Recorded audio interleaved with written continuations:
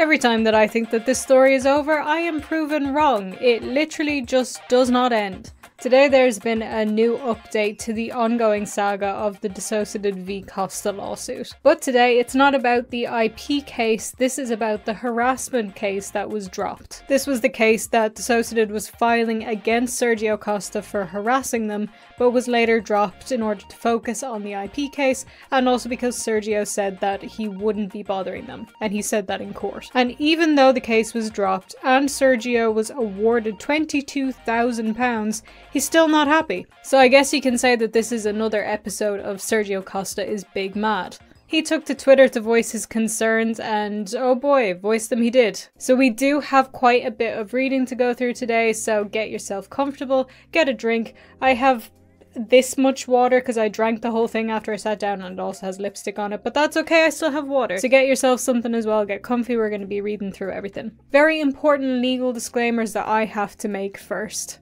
All of the tweets that I'm going to show you today, as well as all of the documents and any other screenshots, all came from Sergio Costa's public Twitter account. He chose to share these publicly along with his full name on this public Twitter account, and the lawsuit itself is public knowledge because it's been made public both by him and by DissociaDID, who has over 1 million YouTube subscribers. Take a shot every time I say public. Furthermore, everything that I'm going to say in this video is based on opinion and speculation, not on fact. This is an opinion. And when we get to read all of the legal documents, everything that I say about that is based on my own opinion. I'm not a lawyer and have no legal background. I know that was really wordy, but I absolutely do have to say that because just, if you know, you know, alright? Court update, DissociaDID agreed to pay me £22,000 for the harassment case, $12,000 now and the remaining $10,000 once my appeal in the copyright infringement case is decided. I got the $12,000 a few weeks ago from DissociaDID solicitors. Now you might be wondering why DissociaDID had to pay any money at all if this case was dropped. We're going to get into a little bit more detail about it later, but essentially this was a settlement. Now for the bad news. The Court of Appeal denied me permission to appeal on all grounds, and I'm in shock and in tears. Because when you have a decision that is so obviously wrong that nobody, including legal commentators, is able to make sense of it, you expect the appeal court to give your appeal a little more than a cursory glance. But that's exactly what happened. I know judges hate appeals. I know they hate contradicting each other. It's the same everywhere. But in the UK they take it one step further. You don't even have the right to have a decision from an authority, say a court judgment, reviewed by another authority. In Portugal and pretty much everywhere you have a constitutional right to appeal a decision from an authority. If the appeal is filed in time, a panel of 3 judges will review it, and if the decision is indeed wrong, they change it. Isn't that how it's supposed to work? Not in the UK, you have to ask for permission to appeal first, as if authorities never make mistakes, or they were so rare that you need special permission to challenge a decision. So how does it work? There's a gatekeeper judge who gives your appeal a cursory glance and decides whether it has a reasonable prospect of success. But because it's a cursory glance, the gatekeeper is likely to miss a lot. Again, I am not a lawyer by any means, but to me this sounds like a pretty normal thing to do, and it also sounds pretty efficient. Instead of taking something to court and potentially wasting the court's times, somebody has a look at it first to see if there are any grounds for appeal. And I'm sure people can miss things, but these are professionals at the end of the day, and they know a lot more about this than you and I do, and they know a lot more about it than Sergio Costa does, who is also not a lawyer. To mitigate this, permission to appeal should only be refused when it's impossible the decision is wrong. The probability of it being wrong has to be 0. If there's a chance, albeit small, that the decision under appeal is indeed wrong, then permission to appeal is granted. I have no idea in what scenario there could be 0 chance of something being wrong. Like absolutely 0.0000 chance of it being wrong. Isn't it reasonable to assume that there's always a chance of it being wrong? So they're just going off what makes the most sense to them. They have somebody who's reading it and that person decides if maybe there could be something to an appeal. And if they don't see anything, then probably the person who's going to look at the appeal is not going to see anything either. But this was not the test they applied in my case. Why? Sheer incompetence? Prejudice against foreigners? I have been warned that this is very much a thing in English courts. You're Portuguese. Calm down. Also, this was not applied in your case because you just said that this was your idea of how they should do things, as opposed to how they actually do things. So they didn't do it this way because that's not the procedure. Not because they're prejudiced against Portuguese people. I did do a quick Google search just to see if this might be a thing, prejudice against foreigners. I will admit I didn't do a full in-depth research into this topic because I didn't want to, but I did do a quick little search and the only thing I could find was about racial discrimination, and luckily Portuguese is not its own race. That's all. Unless Sergio is a different race and I just don't know about it. I don't know, I've never seen the man. But never in my wildest dreams did I expect what should have been a straightforward, open and shut copyright infringement case to turn into this monumental mess. Neither did any of us, because your side to the rest of us seemed ridiculous. And again, just opinion based, it seems like you dragged it out a bit. It's not the end of the road though. I can still make an application to the Court of Appeal or take it to the Supreme Court, and I bloody will. To the Supreme Court.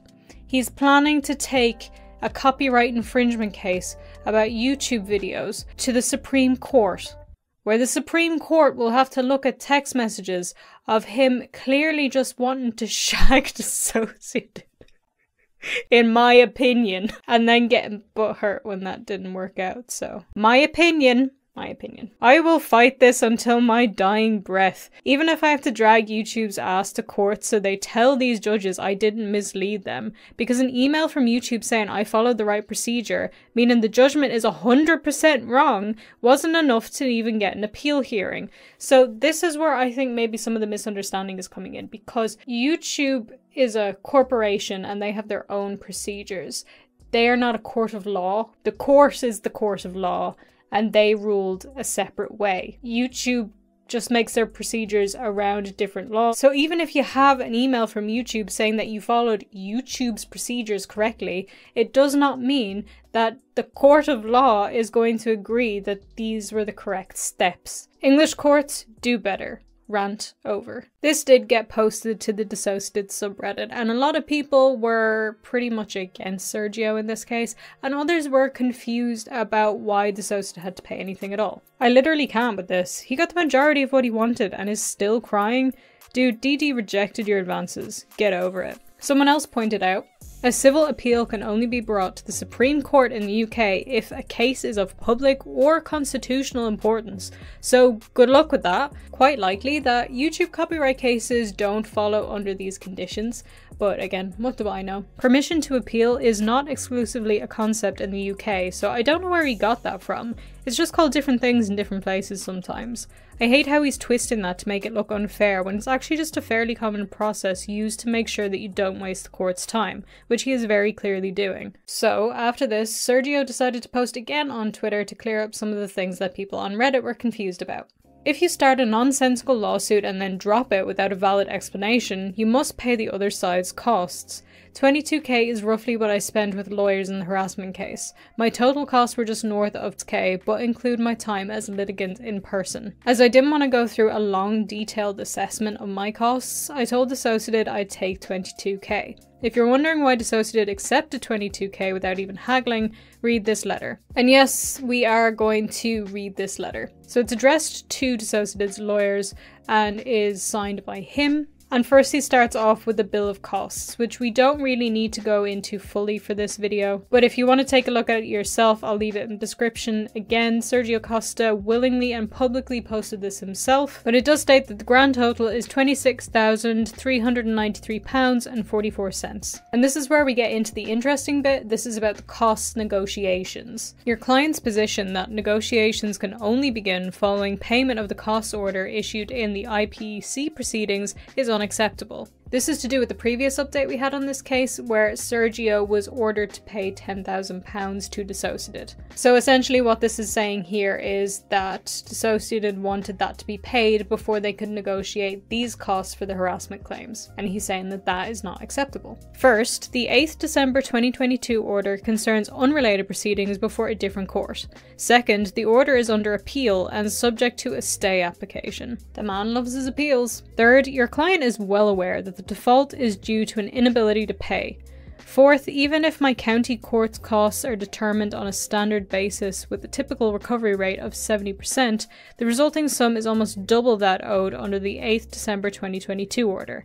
Fifth, half the sum currently owned under the 8 December 2022 order concerns DissociaDID Limited, which is not a party to the county court proceedings. Just to clear this up, because I know this can be confusing for some people, DissociaDID Limited and Chloe Wilkinson are two different bodies in the IP case. DissociaDID Limited is the company and Chloe Wilkinson is the person who's involved. But DissociaDID Limited is not part of the harassment case that was dropped because Sergio was alleged to be harassing Chloe Wilkinson and not the company DissociaDID. That is my understanding of it anyway. In summary, your client demands payment of an unrelated cost order that I am unable to pay as a precondition to negotiating the costs of these proceedings. The court will no doubt take a dim view of your client's obstructive behaviour and further penalise your client in costs. Somewhat of a legal threat, in my opinion. It gets a little bit complicated after this. We get to the basis of assessment, and Sergio says your client's objections to indemnity costs are unsustainable.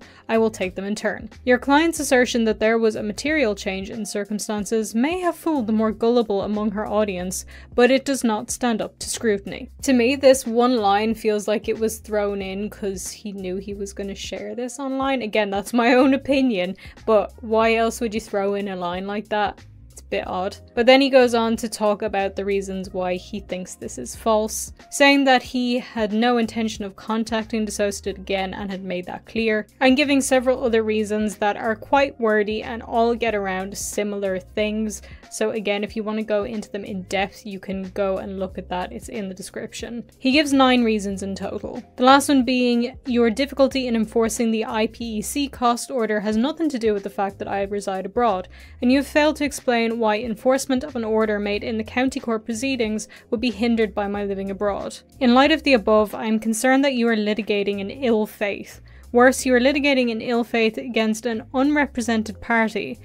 Be advised that if you engage in further deceptive or otherwise disreputable conduct, I will report your firm to the Solicitors Regulation Authority. So he's full on threatening to report them. I'm not a lawyer, don't know if there's grounds to do that, but he does have a history of getting quite mad and doing things like this, in my opinion, when things don't go his way. Like we saw in the previous installment of this saga that he fired his lawyers and said that it was all their fault. He moves on then to talk about how he was not a threat to DissociaDID. It is settled law that blockable communications do not constitute harassment. The higher courts and numerous reported authorities have repeatedly made it clear that claimants must engage in self-help by blocking unwanted communications. Accordingly, blockable communications are received voluntarily, and reasonable persons do not regard them as harassment. What he's getting at is that messages and emails and other kind of correspondence like that, getting those things is not harassment because you could just block the person. Your client has not bothered to block me on WhatsApp, arguably the easiest and quickest way for me to reach her. One would think that your client would have at least taken the basic step to make her story more believable, particularly after I pointed out in my witness statement and later in a tweet. Moreover, your client continued to interact with me on Patreon for weeks after threatening to issue these proceedings. Only after I alluded to our fallout on Patreon did your client feel the need to remove me from the community.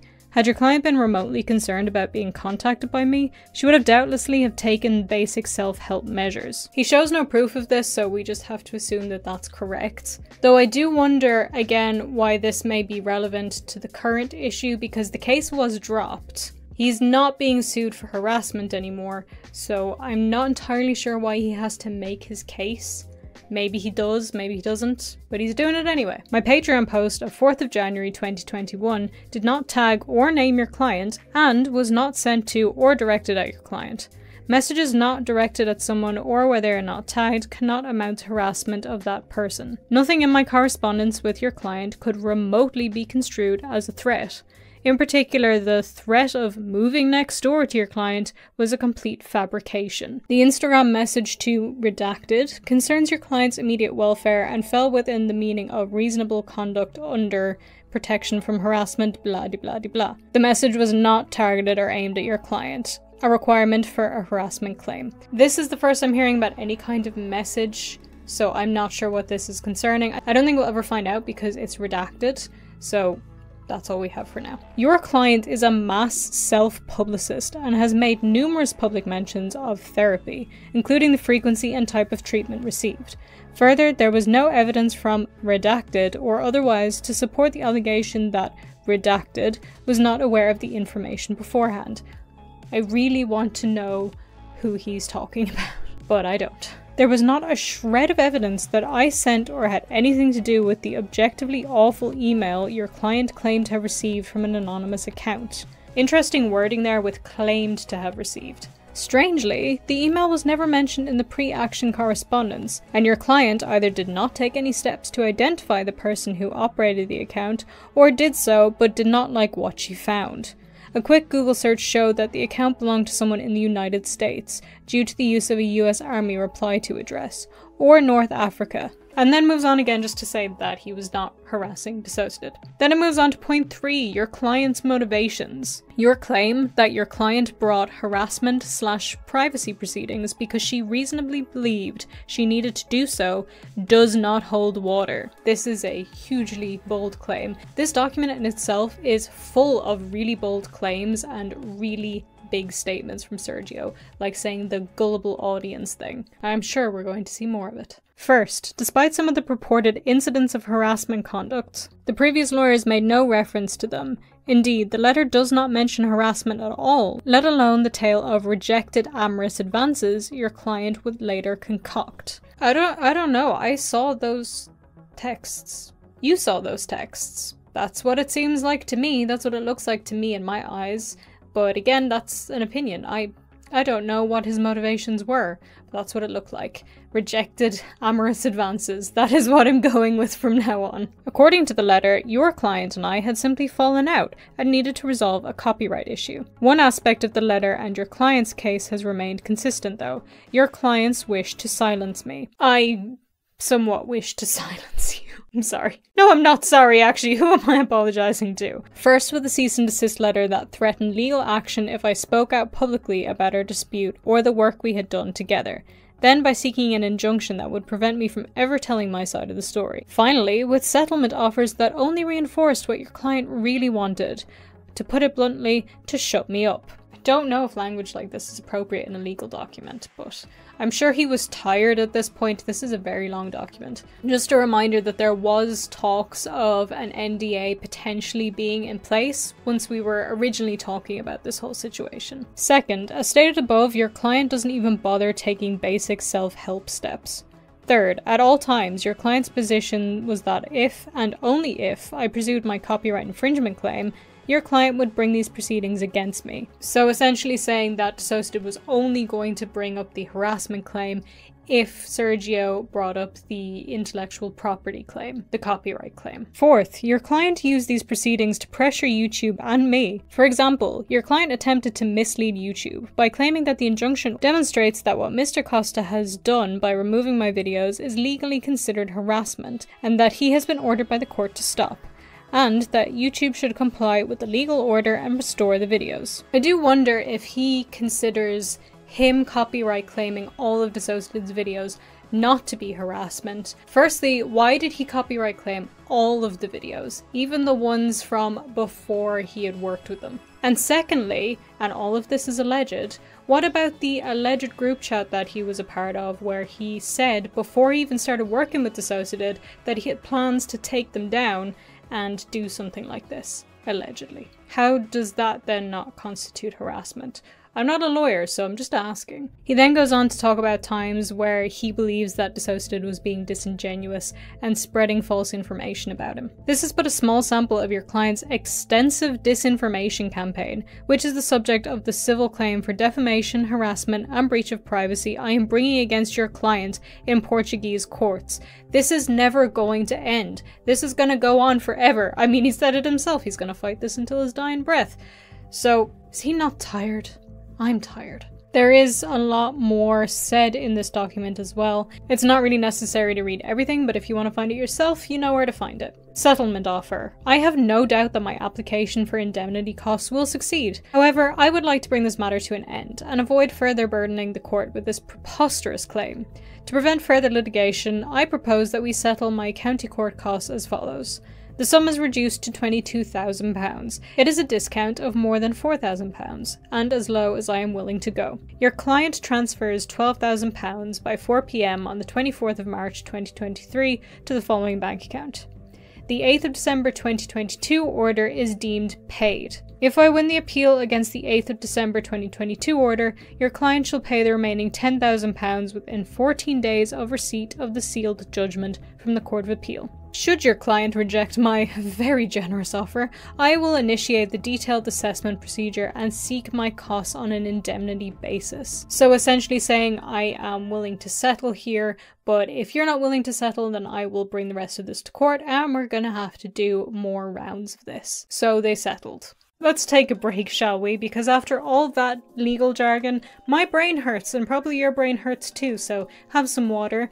How's your day? Hope you're well. You know, there was a point where I had the opportunity to transfer into a law degree, and I did strongly consider it. But I'm so glad I didn't, because if I had to read this every day, I would absolutely jump into oncoming traffic. I just cannot do this. It hurts my head so much. But I do it for you guys. It's okay though, we don't have much more legal stuff to read. We now just have to finish reading the tweets, and I have to sneeze. Sergio then moves on from this and says, as for the copyright infringement case, I may have won on infringement and given an undertaking that prevents DissociaDID from using my work again. But DissociaDID's counterclaim was also successful. And it was successful because the trial judge accepted DissociaDID's false argument that I should have used a different procedure to report content in video description boxes. I literally have an email from YouTube saying I followed the correct procedure. Again, court of law above YouTube.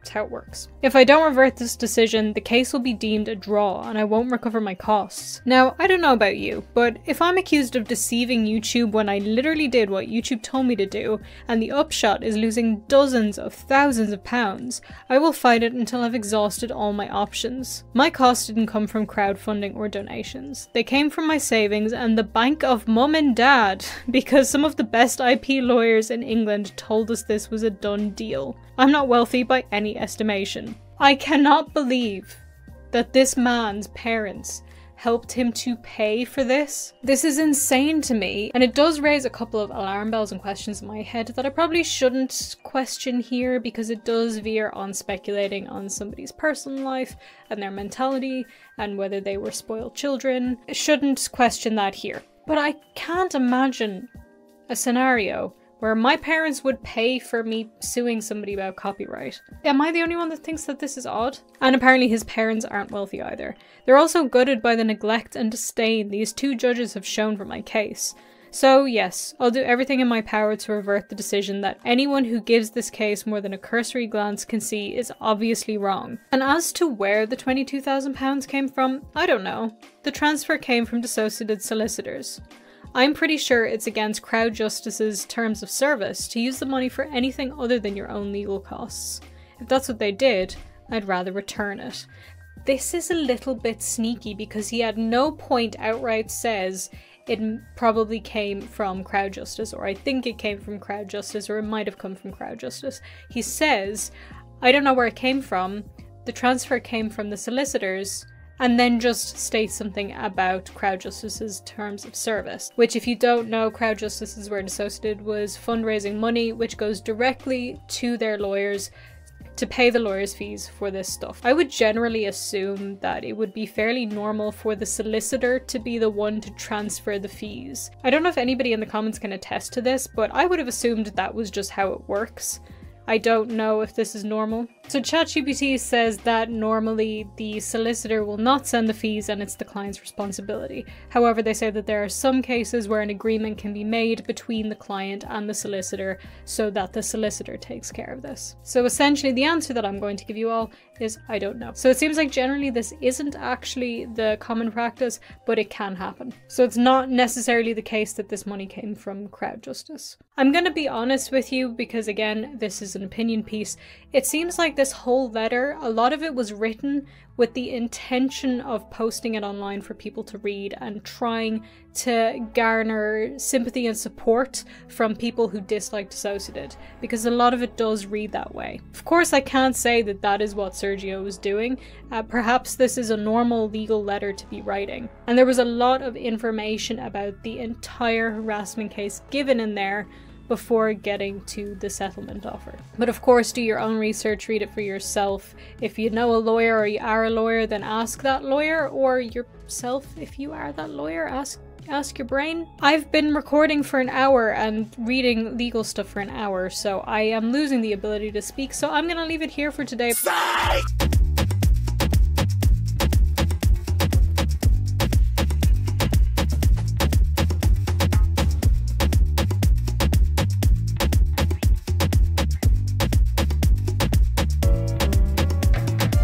But do let me know in the comments what you think about everything that we've spoken about today. Again, all of this is public information and it was made public by Sergio himself. I am not sharing anything that is private. Anyway, like, comment, share, follow me on social media. I'm VangelinaSkov everywhere, and please, please, please, if you haven't already, I would really appreciate if you would subscribe to this channel. It really, really helps me out, so thank you so much if you do that, and you can turn on notifications as well. But most importantly, I hope you have an absolutely wonderful rest of your day, and I'll see you in the next one. Bye!